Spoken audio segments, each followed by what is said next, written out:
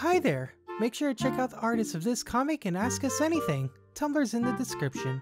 Do it, you damn nerds! What do you do when the other's at home?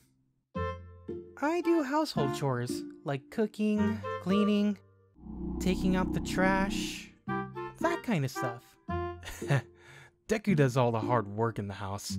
I'm grateful for this little nerd. Aw, Cow-chan. For Cow-chan and Deku, what are some shared hobbies you two have? We both like to watch movies, superhero movies especially. Deku loves them so much, he gets all emotional and bursts into tears every time.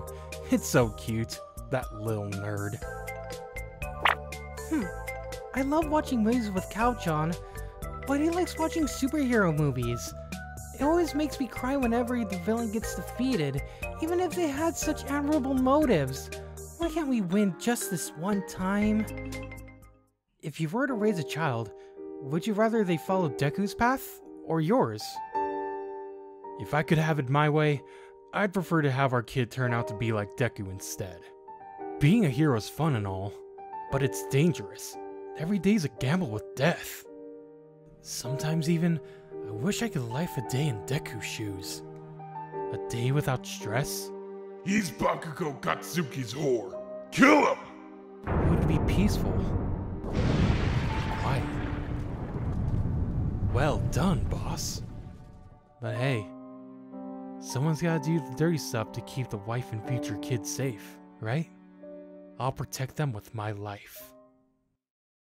For Deku, would you ever be able to hurt Cow-chan if the League of Villains told you to? Oh no! I would never hurt my baby Cow-chan. And who are these League of Villains you speak of?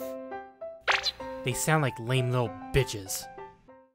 Deku, how did Bakugo propose to you?